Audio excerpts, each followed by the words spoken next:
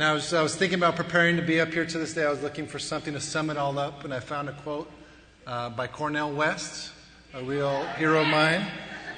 And he said, "You can't lead the people if you don't love the people. And you can't save the people if you don't serve the people." So it's really all about love and serving the people.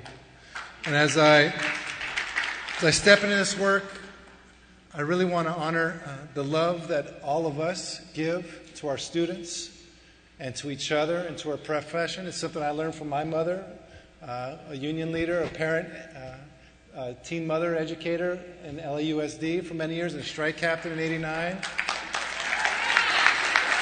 And from my stepmother, also a lifetime educator. And I learned it also from you, from the love that you all have shown me throughout these years.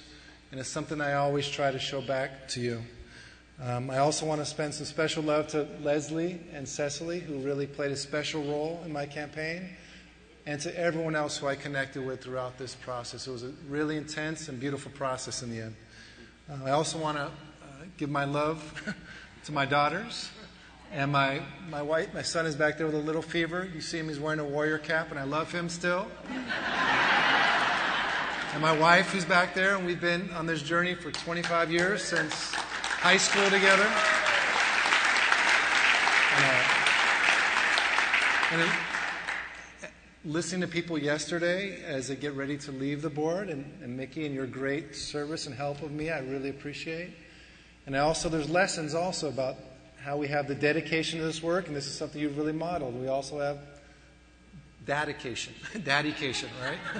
And I want to commit that, just as you've done and modeled, and I want to commit that to my family and to really put all of our love and all of our focus to this work, but also continue to have our families are really the center of all of our universes. So I thank you. I look forward to serving you as we build this struggle together. Thank you for all your support.